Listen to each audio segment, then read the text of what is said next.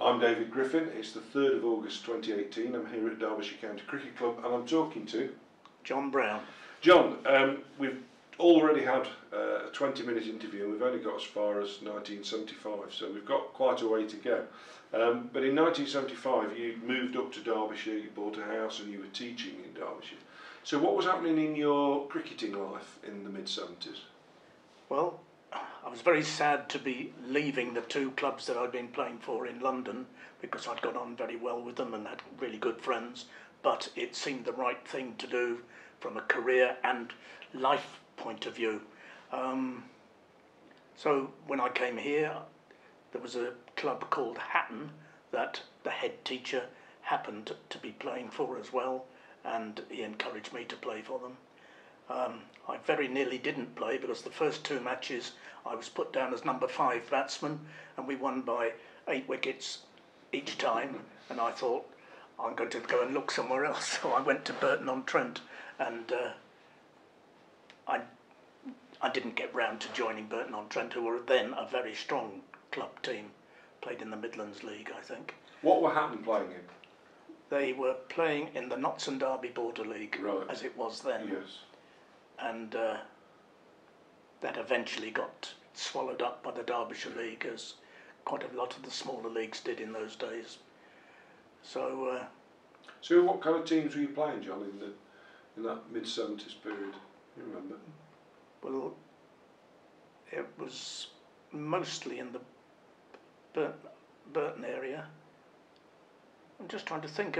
I might have said the wrong thing then. I think it may have just been the Burton and District League. Right. So we were playing Woodville, Hartshorn, Marstons, several of the Burton breweries, Hindcoop. So really local. Marstons. Yes, it was much more local, and I haven't remembered it very correctly. I think there was a first division, another division, but there was no promotion and relegation. Right. So it was top teams against the next best, mainly village teams like Hatton. Yes. And eventually I became secretary of that league, and it was decided that we would have promotion and relegation, and the clubs went along with that, and so that happened. And how did you get into that side of it then, the officialdom or the administrative side? well, as soon as I arrived, I went on an umpiring course because I wanted to learn more about it, and that was run initially by Arthur Honeybun, I think. Very well-known man. You'd be amazed how many times he's been mentioned in different interviews on this project. Smashing bloke, yes. Really a good man. Well, people got to know me as a result of that, and I kept on playing, but was just fascinated by this umpiring side of things because I'd had to do quite a lot of that when I was running school cricket. You didn't employ umpires to come and do your games, and I quite often with my school cricket stood there with a board in hand and scoring and umpiring at the same time. People just got to know me as someone that was interested in that sort of thing, and the previous secretary, Phil Farron, came to my house and asked would I be interested in taking over from him, and I said fair enough, I'll have a go at it, and that meant I was secretary of the Burton and District Cricket League and the fixture secretary, until I decided that I would give that up. I'd had enough of playing league cricket and much more enjoyed the cricket that my Sunday team played, which was Sutton on the Hill, and I liked them because they played friendly, proper cricket, not overs cricket. Right. And that was always my favourite form of the game, still is. Almost like first-class cricket, but in first class and test cricket. Yeah. And what a wonderful test going on at the Absolutely. moment because it's proper cricket. Yeah. So, how are you watching any cricket, John? Because I'm mindful at the moment you've got an umpire's course as you're playing, you're a teacher, you're an official, but are you able to watch any first-class cricket? I would quite often go when I wasn't playing, particularly during the summer holidays. I would come and watch at Derby because that was the nearest. Sometimes I'd go to Edgbaston, sometimes to Trent Bridge, but Derby almost entirely. And who were the players you admired then? We talked about the players in the 50s, but who were the players that stood out for you in that mid-late 70s period? Well, obviously Bob Taylor was a favourite. Eddie Barlow. Mike Hendrick was playing then regularly. And were you able to get to test matches at that time? Just the odd day, yeah. Yes. I would always give preference to playing before going to watch even a test match. Yeah. So playing always came first, umpiring would come second. If I was an official scorer, that would be the next, and then watching was the fourth best. And were you ever, at this time, I'm talking the late 70s, did you find yourself scoring, or were you doing quite often, yes. Right. I would score sitting in the crowd.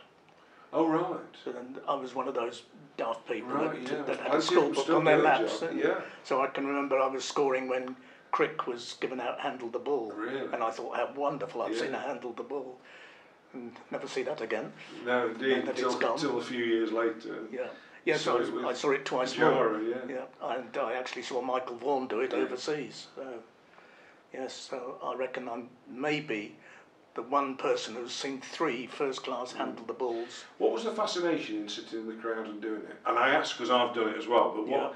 Because you see people today will come, and sometimes they only watch one day of a 4-day game, but they'll score that one day. Yeah. What's the logic behind it? What's the It partly makes you watch the game, yeah. and it does mean that you've got snippets of information that you can show off to people around you and saying that's 3 wickets in 8 balls or whatever it was. And, it just helped me concentrate and watch the game, because so often you hear people say, "Oh, I wish I'd been watching that." "Oh, what happened then?" they say, and you have to try and describe the wonderful catch or the dozy running between the wickets or whatever it was. It's an easy game, isn't it, to miss things, because people often say to me, what's the fascination with cricket? And I always say it's the fellowship of the game, it's the fact you can talk to people, and which you wouldn't do at a rugby match or a football match because you're much more intense.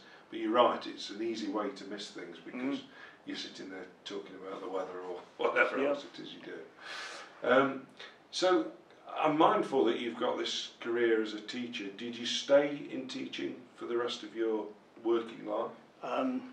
The Derbyshire education people decided they were going to reorganise in the late 1980s, and one of the things they were going to do was to close 4 comprehensive schools and combine with other schools. And the school I was at, Hatton Comprehensive, was one of the schools that they were going to close. We fought it like mad, wanting it to continue, but in the end the inevitable happened and Hatton School was closed. And they offered me early retirement, and I thought, well, fair enough, thank you very much, I'll take it. I think they gave an extra £5,000 and 7 years pension enhancement, and I thought, fair enough, I'll be able to watch a bit more cricket. So did cricket become the beneficiary? Was that the end result?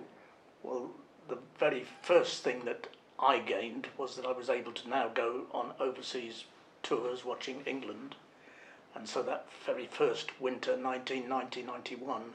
Oh, the West Indies tour. No, it was Australia. That one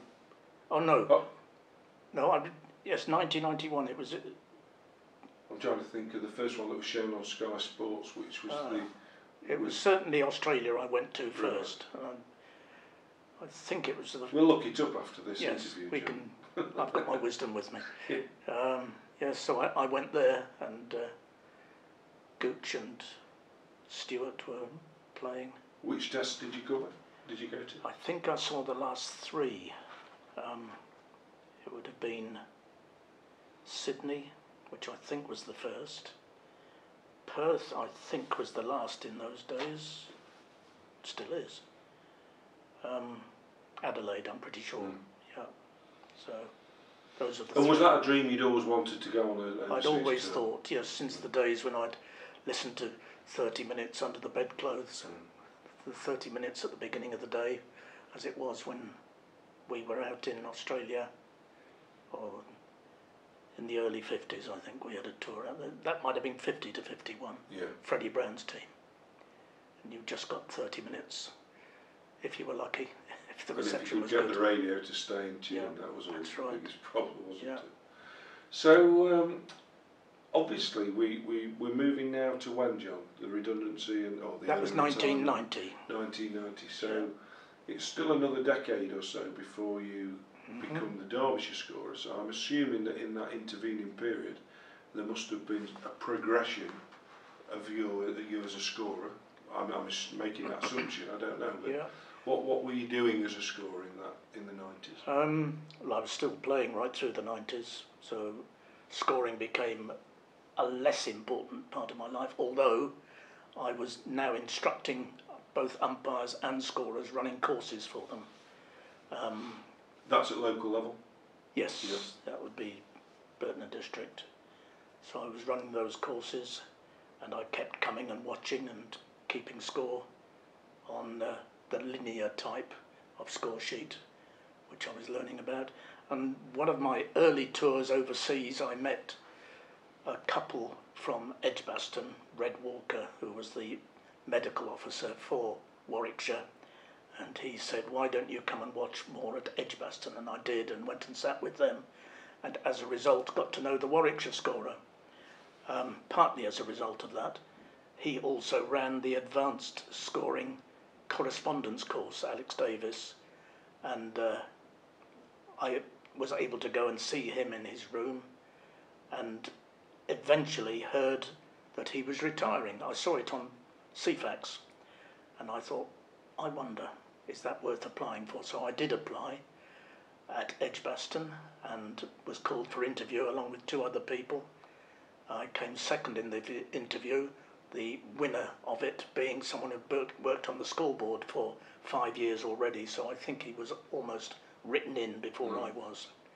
And that was, and because he had a test match, they had to have a reserve scorer who would score their first team games when the test match was on. And that was where I made my first class debut at Maidstone when Kent were hosting Warwickshire, and I had a 4-day match and a 1-day match down there. Which year was that, John? That was 99. And worst grounds to make your debut, quite nice.